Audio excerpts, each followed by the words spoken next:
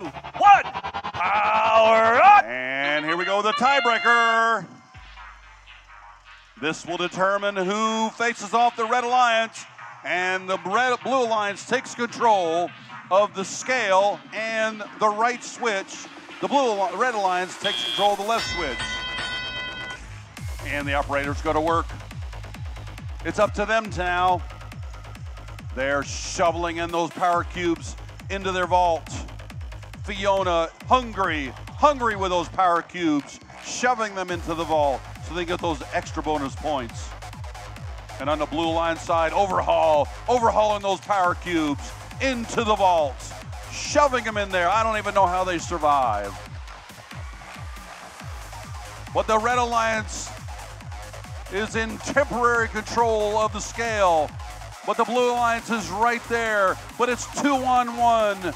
It's too much, and the Red Alliance takes control. The score is neck and neck. We are within points of each other. The Blue Alliance, the Red Alliance continues to populate their vault. The Red Alliance, they want to maintain that ownership of that scale. They own the scale and the left switch. And they're shoveling, and they just got power up, 2 of the 3 power-ups. Both teams, both alliances have 2 of the 3 power-ups. Both have levitation, both have boost. Can we turn the scales?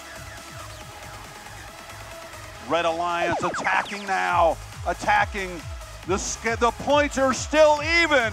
It's 218 to 214. It's down to the last seconds. We're approaching 30 seconds in the match. The Blue Alliance overthrows. Can they get control? Now, Fiona is not happy. I mean, after all, he's an ogre.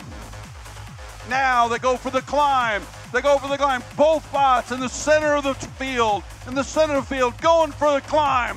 The red team with the climb. Can we get to face the boss? Elevator, get to the platform. 3, 2, 1, game. And the winner, it is the Red Alliance. And now they get to switch to blue bumpers and face the Red Alliance in the final.